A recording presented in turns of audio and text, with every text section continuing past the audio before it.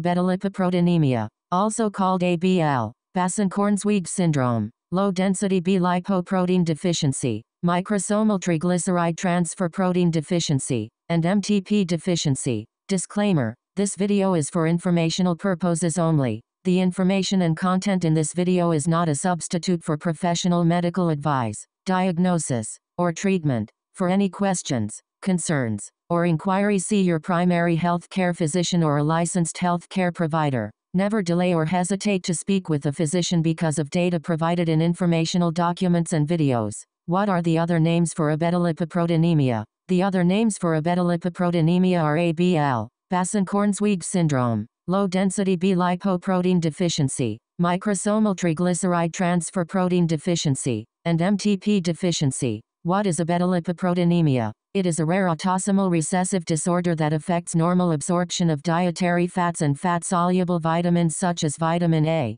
vitamin D, vitamin E, and vitamin K. Those affected are unable to produce fat and cholesterol in the blood known as beta-lipoproteins, resulting in malabsorption. Without adequate levels of cholesterol and vitamins, the body faces challenges having normal growth, development, and maintenance of body cells and tissues, such as nerve cells and tissues of the eye. Abetalipoproteinemia is usually detected during the first few months of life. What are the causes of abetalipoproteinemia? Abetalipoproteinemia is caused by mutation in microsomal triglyceride transfer protein. ABL is an autosomal recessive condition. The defective gene must be inherited from both parents to have the condition. What are the symptoms of abetalipoproteinemia? The symptoms of abetalipoproteinemia range from failure to thrive, delayed growth, steatorrhea, fatty stools, odorous stools, intellectual disability, slurred speech, muscle weakness, scoliosis, decreased vision, and poor balance. What are the means of diagnosis?